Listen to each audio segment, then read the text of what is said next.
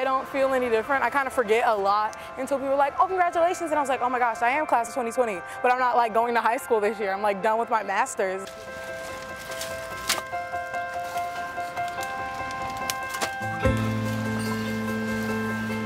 We're cleaning up our neighborhoods. It was a result of a lot of the riots and stuff that happened and trash that's blown in from other places.